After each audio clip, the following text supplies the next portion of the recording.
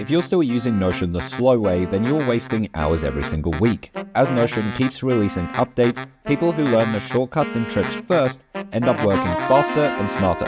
So in this video, I'll go through 5 tricks that will make you instantly quicker in Notion. Subscribe for Notion tutorials. Let's dive in. By the way, in this video, we'll be using my headquarters template, but all the tips will work if you have your own system or if you're a headquarters user looking to make it even more powerful. So let's scroll down here and go to my life buckets, for example.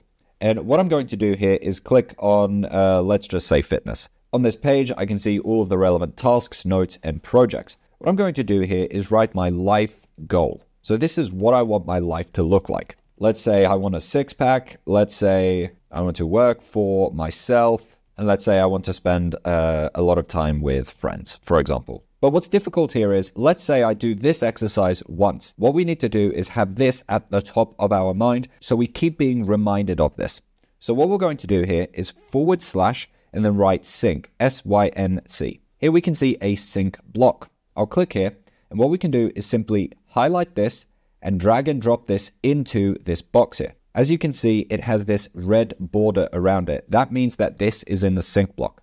And anything you put into this sync block can appear on another page. So here you can see copy and sync. And what I'm going to do is simply copy this. Click away, and now I can put this anywhere else I want. So let's just say I want this really on the top of my mind. I can put this here at the top of the page simply by doing Command V. And now I have this sync block here at the top. And if I add anything here, loving relationship, there we go. If I add that here, it will also appear in this sync block here. So anything that we change in this sync block appears on the other one because they are synced. And what we could do is have this sync block appear in places where we might forget what we're working towards, such as if you have a business, for example. I'm sure you might forget, hey, what am I actually working towards?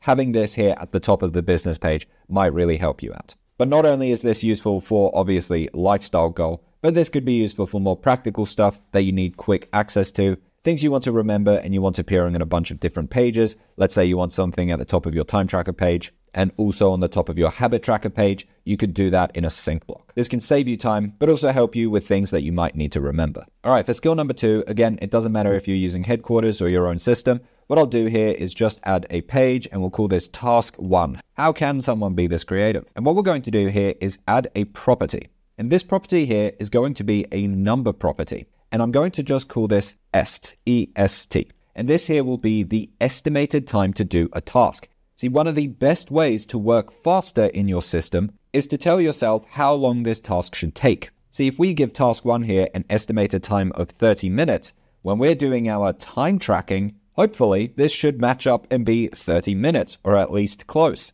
And that's because our brain wants to match these together here. It's called Parkinson's law. The idea is that work will take the amount of time that's been scheduled for it to be completed. So if you give yourself 60 minutes, guess what? It's probably going to take 60 minutes. But obviously you want to be realistic here with the estimation. A thing that's helped me with stuff like this is, let's say I had task 2 here, and it was in the same bucket, let's just call it business, and they were both to do with a fake project, project 1. So let's say this task 2 here is a similar task to task 1, and let's say it took me 45 minutes as an example. And I did this a while back, just as an example. If I'm wondering, hey, how long will task 1 take because I want to give a good estimate, what I could do is scroll down and go to my time tracking page. And here I could see, oh, okay, this task 2, which is quite similar to the one I'm going to do, took 45 minutes. And this will help me with accurately guessing for my Parkinson's law. So then I could say, you know what, I'm guessing this will take 45 minutes. And what happens is if you've done this time tracking enough,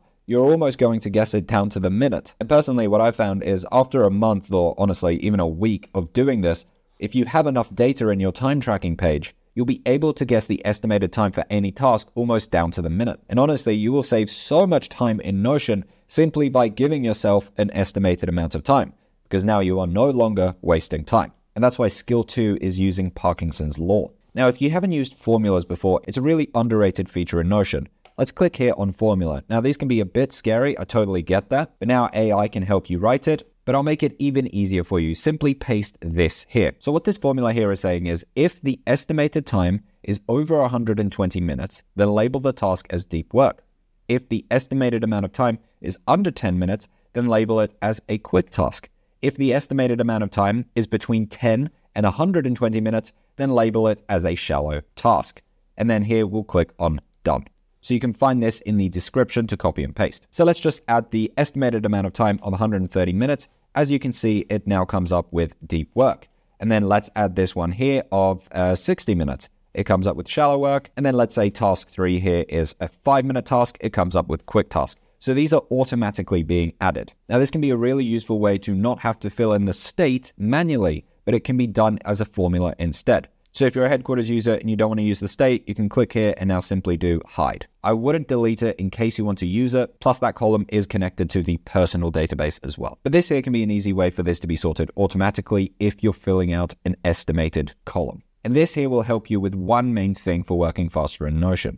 See, I have a focus rule where I can only have 2 deep work tasks per day. Because if you're doing, let's say, 3 or 4 deep work tasks in a day, the next day you're going to be burnt out.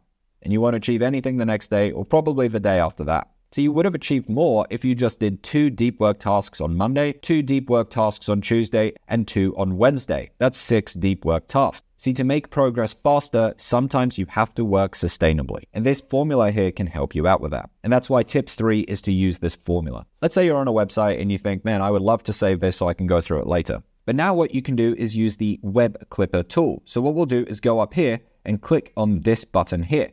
And here we can say, where do we want to save this page? So let's just call this the Notion website. And here I could say add to. So where do I want to add this page to? And I'm going to search up My Learning. That's what the headquarters uses out here. That will appear in this database here. So now when I click on Save, now on the resources page under Not Finished Yet, here you can see the Notion website. And obviously you can then add all of these different things such as the type, the status, and the review. And I found that this web clipper here is a really easy way for me to add videos as well to my resources. That's why skill number 4 is to use the Web Clipper Chrome extension. So I have task 1, task 2, and task 3. Let's just say that this one's urgent, this one's not urgent, and this one here is urgent. If I scroll down and I have a bunch of different tasks in my week, how am I meant to know which tasks here I should be stressed about? Well, I could click here on a task and see, oh, this one here is urgent. Or we could save you time in a lot of clicks just by clicking here on settings and then here clicking on conditional color. This is a new feature and it's really, really useful. We'll click here on new color setting and here you can say, where do I want the color setting to come from? So for this one, we will do the urgency.